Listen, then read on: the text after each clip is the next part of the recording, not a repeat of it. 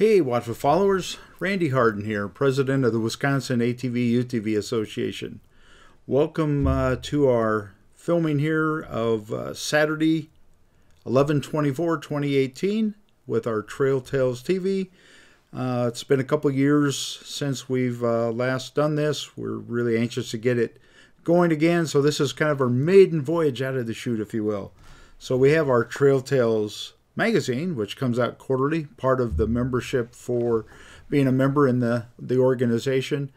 But we wanted to also ramp up our platform here so we can get news out and information out and communicate with the members and potential members and our constituents in a different way as we keep up with things going on in the fast-paced society that we live in.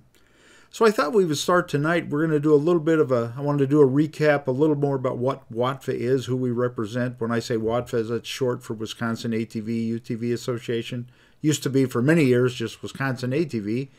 That's why WATFA fits in there. But we also want to really stress about a recent Facebook post that we just put out earlier this week about next week, November 28th, up in the Antigo area, where we could really use some folks to come join us if at all possible. I know it's during the week, and I'll talk more about that. But that'll be the two things we'll talk about this evening and in this report. So getting back to a question that we field fairly often, who is the Wisconsin ATV Association, UTV Association? Who do we represent? And of course, as time evolves and our organization keeps up with the changes that are happening out in the ATV and UTV world, somewhat of our representation changes as well to go along with it. So back in the mid-'80s, when our what they call a registration program started, and what that means is we pay our fee. That's what pays for our trail systems and our program. Back in the mid-1980s, we really, at that time, were predominantly three-wheelers. In fact, we were all three-wheelers. So when you said ATV, it was a three-wheeled balloon-tired vehicle that really had taken off at a fairly slow pace in the early 1980s, and then it started picking up in speed as far as popularity. So the organization then got its feet wet, wheels wet, what do we want to call it? We got lawmakers to kind of mimic what the snowmobile program, registration program was, and off we were going. And time went on. In 1988, you may remember the thing called the Federal Consent Decree. It was when the federal government stepped in and said, look, kids are riding full-size three-wheelers, they're getting hurt, there's no laws, there's no rules in many of the locations around the country.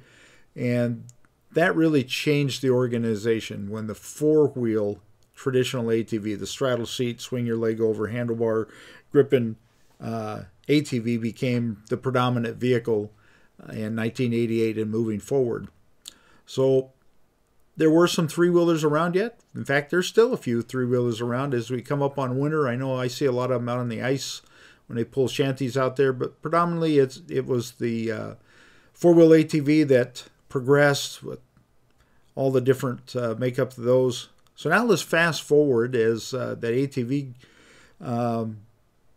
became, in many cases, the more popular vehicle that is now on the scene is the side-by-side, or the UTV, utility terrain vehicle. By the way, on a side note, I hear some weird acronyms for UTV once in a while. Don't know if you have. I see some articles and it's called a utility task vehicle. I'm not sure where that came from, but utility terrain vehicle is one of the predominant words that we use, are UTV, but again, many of you might say side-by-side. So we still do represent those three-wheelers that are out there. We have a lot of traditional four-wheelers, and the new kid on the block, so to speak, that has really taken the numbers in growth are the side-by-side UTVs. So that's really our owners that we represent, those kinds of machines. We have a lot of families that are out there. When you join the organization, we used to have singles, we used to have families. It just got too complex. So we just have a family organization or a category for membership. And then we have clubs. Our local clubs, really, we're over 100 strong now. When we first started making this thing go, we didn't have 10 clubs to start around the state. Many are still there. Many have morphed into different names. Many of those clubs are now becoming snowmobile ATV clubs, what we call a dual-use club. So our clubs, and then sometimes countywide or several countywides, we have what's called an alliance. But that's really kind of the organizational flow chart, is clubs and alliances. And then, of course, we also represent businesses through our dealerships. Really one of our key areas where we get information to and from is our dealerships. And then the other category is what we call associated businesses. So that might be a hotel, a gas station, a campground, restaurant, any kind of business that is other than a dealership. So families, clubs and or alliances, dealerships, and associated businesses. That's really our main four categories, as we like to think of it. So I put a box around all these things, these categories. It helps us maybe understand the organization a bit more. Then, of course, who our partners are. And when I mentioned that we went to lawmakers as an organization, my predecessors, in the 1980s, we really asked the lawmakers to have the Wisconsin Department of Natural Resources, the DNR, administer the program like it does a snowmobile program. So we partner a lot with our Wisconsin DNR, large agency. It's got many different bureaus. We do a lot of work with our Bureau of Law Enforcement, Community of Financial Assistance, State Parks and Trails, Forestry. So there's many parts of that, but the Wisconsin DNR is certainly a major player that we have a lot of interaction with. Our Wisconsin Department of Tourism, over the last several years, has really become a partnering agency with us, as they've joined with us to get the word out to the rest of the Midwest and the country about what a great trail network that we have here in Wisconsin. So they help promote us to others, and it helps our businesses. And then what we call OEMs, or original equipment manufacturers. We partner with them in many different things.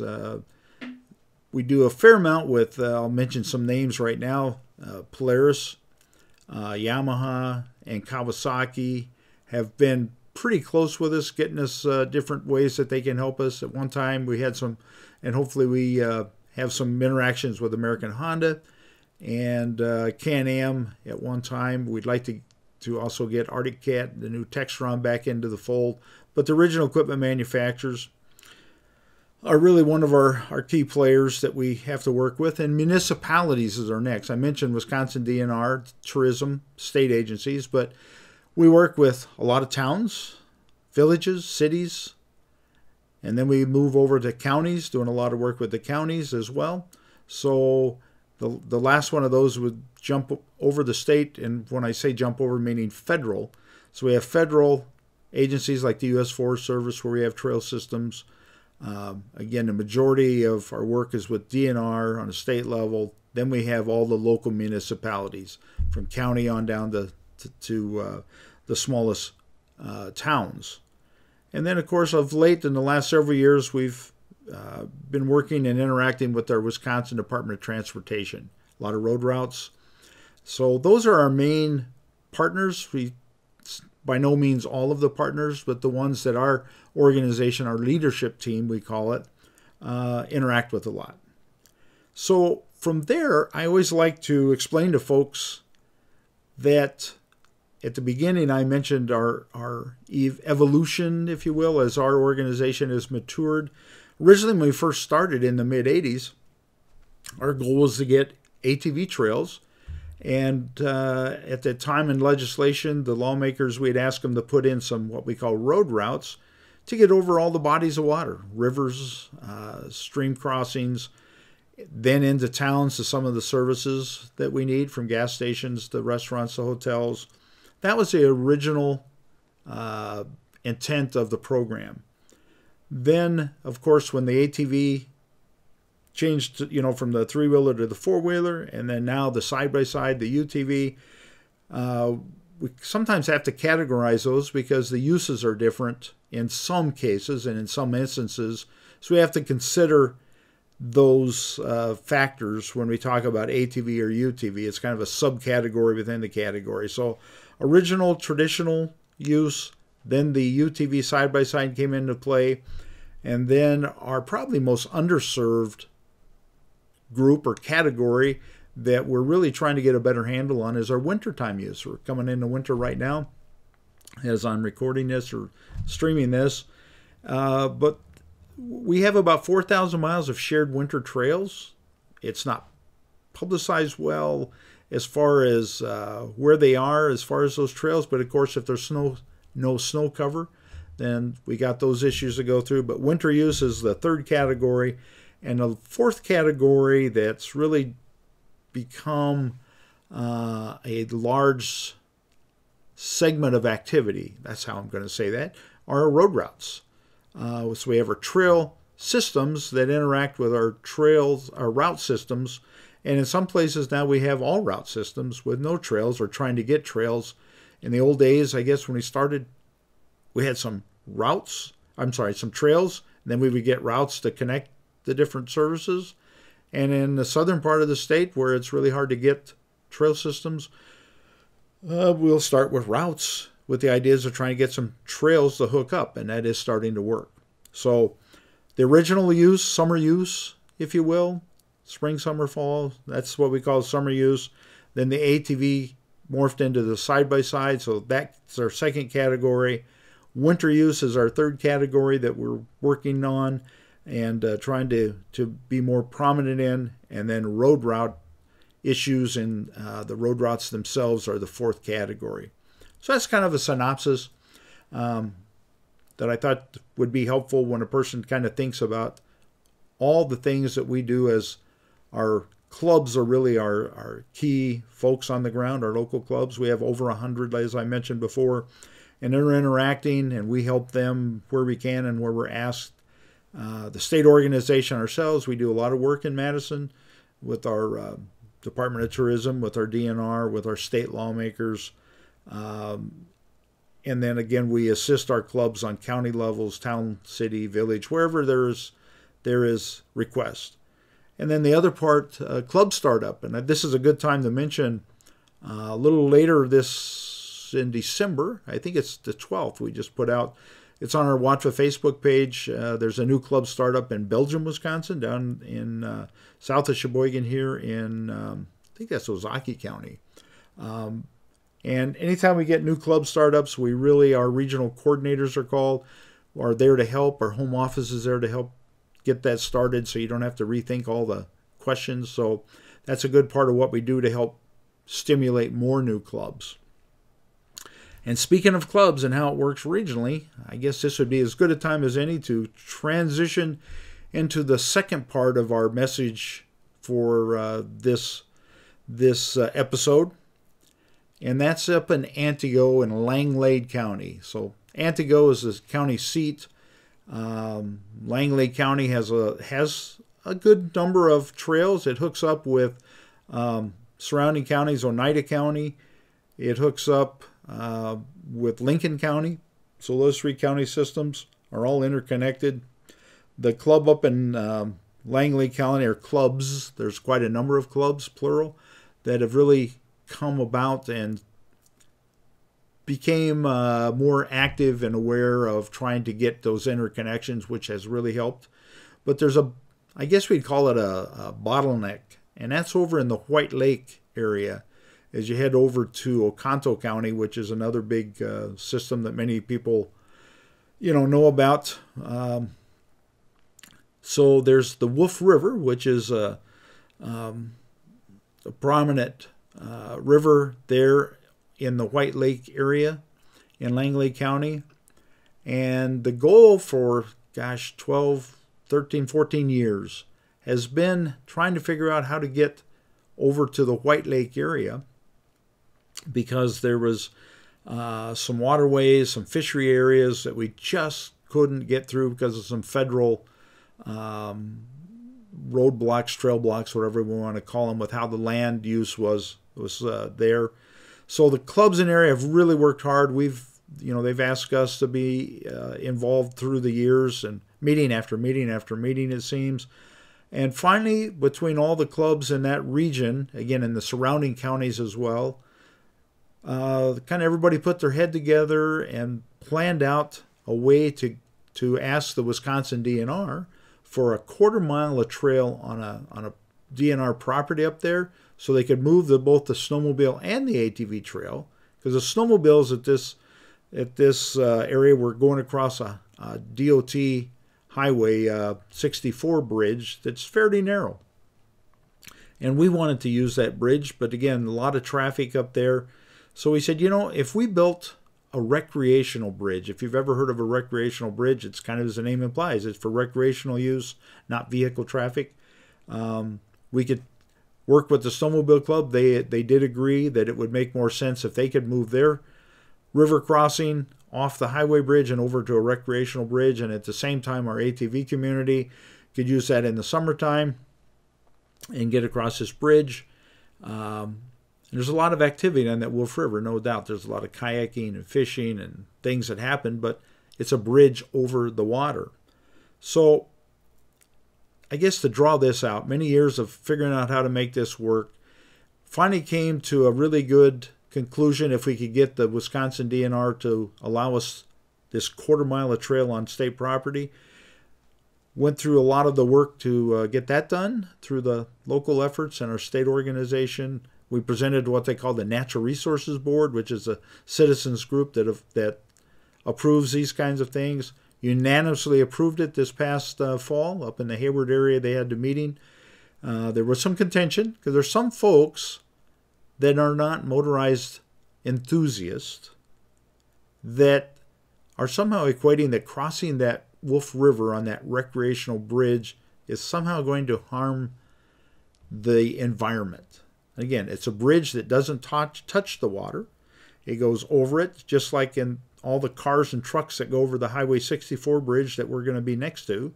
This is just taking our ATVs in the summer and UTVs, of course, snowmobiles in the winter.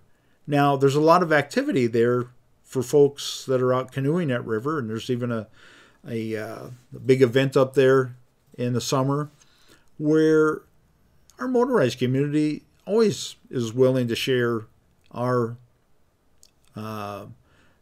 in this case, bridge with other folks that want to use it. So certainly there's no issue with other folks not crossing the bridge as they're walking across that on Highway 64 where all the traffic is, using the rec bridge, even though they wouldn't be contributing any dollars. But our snowmobile program and our ATV, UTV program has applied for a grant after we got the permission from DNR to use that quarter-mile of trail. Both programs saw the benefit of it. They split the cost of that bridge. It's about $500,000 in each program, as I understand it, and that includes some engineering costs. So that in itself was the second major hurdle, to get those grants submitted and approved through both councils. There's a citizen advisory group on the snow side, and there's also a citizen advisory group on the ATV, UTV side. All came together and says this make perfect sense. So the county now has the grants approved. The DNR has approved moving that trail. And now we're getting some pushback from a few of the county board members, and especially in this one committee, that really are just opposed to it in general, just because it's got motors on it, I guess. I can't tell you for sure. There's all kinds of different reasons I hear, none of them which really, for our line of thinking, make any sense. But there's some objection now. We get this far, we're saying, what if we change our mind after the grant's approved and we just don't want to put that bridge in? Well, the cost of that engineering study comes into play. They said, hey, if for some reason the DOT says, hey, after the engineering study, for whatever reason, you can't put it in, the county would not have to pay that money back for that engineering study that came from our ATV program and the snow program. But if they just change their mind, so that's what they're objecting to. If they just change their mind, they don't want to be liable for this engineering study. So why would you even change your mind if you come this far and you've seen that really there's really no logical reason why that bridge wouldn't make sense to put in. So that is what's happening. That committee, subcommittee of the county board members, there's I think 5 or 6, I think 5 county board members on that subcommittee meeting this coming Wednesday, November 28th, 2018, up in Antigo at the fairgrounds. It's called the Multi-Purpose Room. Jump on further in another post on our Watfa Facebook page, but the county fairgrounds are right on the main highway there, the main drag through town. There's a map. You'll see it's a really nice building. We've been in there many times. But we're really asking as many people as we can to come up and show support to the local clubs. They're going to be making this last pitch as to why the county wouldn't accept the money. It costs the county nothing. I realize it's during the week, so work is an issue, obviously. But if you could spare that day, it would sure be beneficial. That meeting starts at 1 o'clock. So we're asking people to get there around 12:30 if you could. Wear your club gear, your Watfa gear, whatever. If you want to bring a trailer with a machine on it, that's fine in the parking lot. But if you could come just to show numbers about the few county members. There's some really good county members up in Langley County as well. But just to impress upon them how much we need this connection. It would really be beneficial to our clubs. I really plead with you if you could to do that. So I'm just going to be looking here now. That's the main thing here.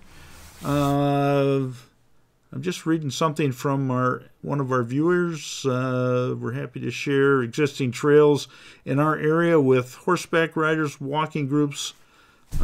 Jeff mentions over in the western part of the state. And as Jeff says, it's worked well.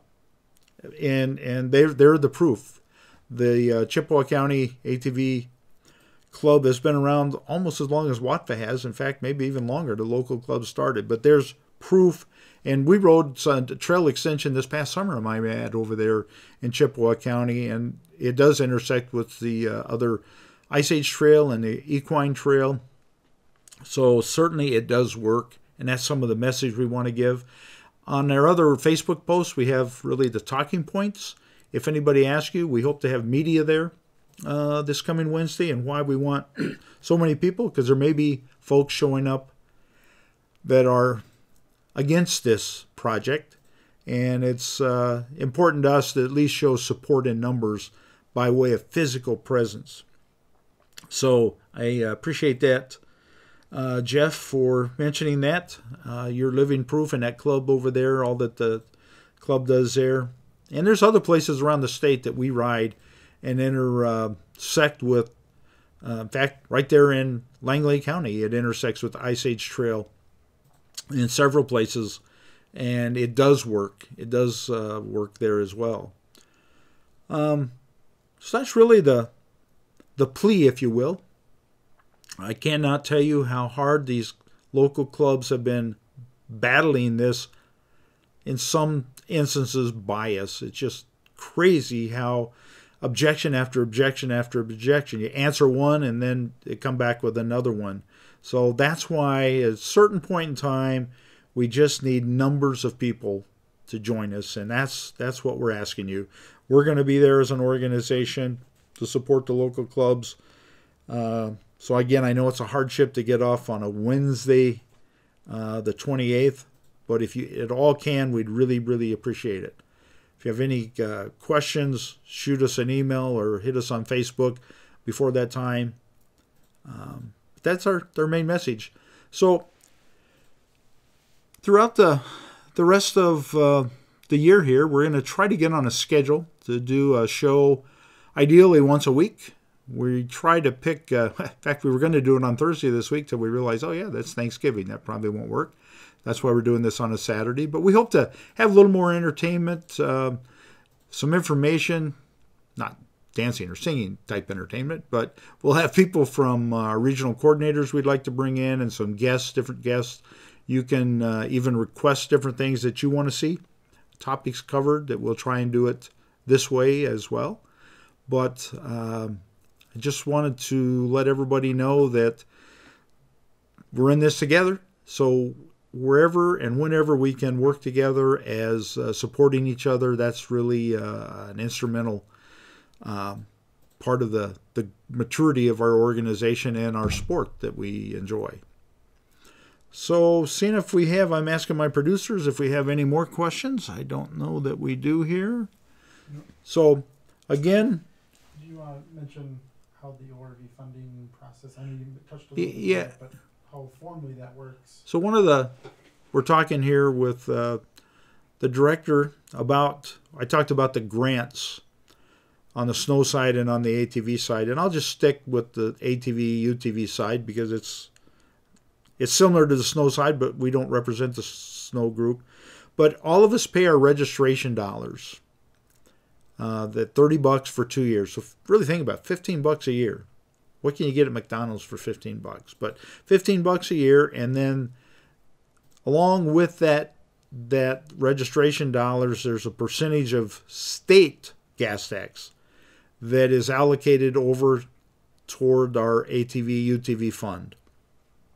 And those are the dollars that accumulate and pay for everything we do. We're self-funded as an organization. I mean, as a user group, we fund ourselves. We don't use any general revenue. It's all produced by our own means. So the program has 7 what we call off-road vehicle council members that are volunteers. They're all part of a organization. They go out and ride themselves. They see the trails. They do a yeoman's job of taking all these grants, making recommendations, and they make the recommendation to our state DNR funders, if you will, the grant funds, as to where they recommend these dollars that we generate ourselves be spent. And so that's how this ORV Council, and again, the Snow Council has a similar organization. So we generate our own money. We have oversight by user group that goes back into it. So I think our program works really, really well. I see we got another response. So Tom's asking from Team Winnebago Land. Thanks, Tom, for cluing in. If you can't make it, will there be any need to send in a written memo? Actually, for this one, probably not at this point in time. Now, that may come after, but right now, this subcommittee, we're trying to get them to budge and make the recommendation to the full county board. If it gets to that point, then we may ask for written testimony or support in that way. But right now, we're just trying to get it from the subcommittee, if you will, to the main county board to accept it. So, yeah, Jeff also mentions about the economic impact that our recreational, it used to be called a sport, we're an industry, a major driver in the tourism industry. When you think about we're approaching it will be soon, it will be a 400,000 strong number of registered ATVs and UTVs. And when we all go on rides and we go into these small businesses and the travel that we do and that the state gas tax that we pay and the state income tax that we all pay, how many jobs that this industry supports, it's a huge driver. And I think a lot of people don't, maybe the folks that aren't supportive don't realize how big it is. Now, our organization and our clubs, we know we have to manage that responsibly, and we do that through our Trail Ambassador program or Trail Patrol program. We do that through our clubs. We do that through working with law enforcement and other organizations with rules and lawmakers and whatnot. But it's a huge impact that we, as a user group, have in a positive way on the tourism industry and the business of Wisconsin. So thanks for mentioning that, Jeff. So we will, I guess, see if we have any more comments there. But do you remember when we first thought about this project? Yeah, we're talking about that the other day. When this project first came up, we were trying to get on this abandoned railway is what it is. And getting from Lily down to White Lake, I know that if you're not from the area, that won't make sense. But there's this abandoned railway. But what we tried to get the feds, so Fish and Wildlife has a fisheries, a federally designated fisheries on both sides of that. And they absolutely said you cannot run that ATV trail down there. Even though, think about all the trains that, when the tracks were in, were running down there. Seems like the trains would have significant impact if there's any. Certainly they don't.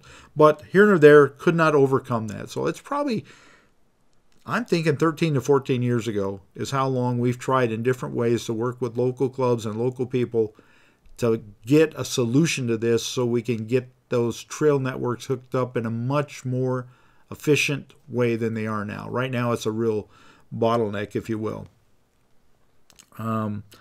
We have Tim from Shawano, and I do appreciate that, Tim. He mentioned that he wished he could make it, but there's other commitments. We understand that. It's pretty short notice, but if there's any way you can, we'd greatly appreciate it. I know we had a number of years back, probably 3 to 4 years ago, we did an all-points bulletin, if you will, up in Vilas County. And that meeting was in the evening time, so we really filled that building that evening. That was another 10 to 12-year battle, if you will, in some sense of the word. But Vilas County now is opening routes and trails everywhere, and we're just trying to get Langlade, which already has trails, just get this connection made up so we can get the counties hooked up to help the tourism and help the rider experience. So we understand that, Tim. Thanks for offering. Maybe there'll be a different time, like I was telling an answer to Tom. We'll see where this goes. We may have some actions after this.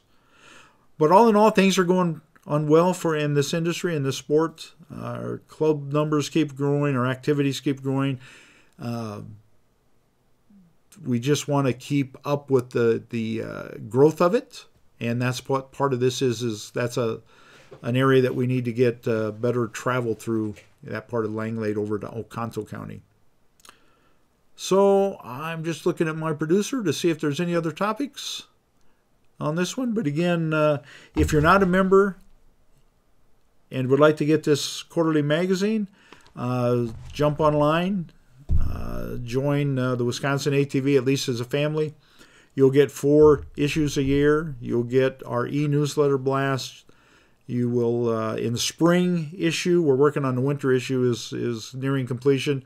Our spring issue, we always put out a statewide planning map. It's not a navigation map, but it tells you where all the riding opportunities in the summer are. Would also mention that, as I said earlier, we're working on winter, trying to make it a bit more organized. But we're going to be doing a Team Winnebagoland winter workshop in December. Check out Team Winnebagoland's Facebook page. It's on our page as well. To be honest, I can't think of the date there. It's in a couple weeks. But we had real good luck. I appreciate Team Winnebagoland putting those workshops on. So that's it. I appreciate everybody tuning in. So let's make this thing go. Hope to see a good number of you up there on Wednesday. If you can't make it, maybe ask your friends or family, other folks, if they can make it. So we just need warm bodies up there in support of our locals.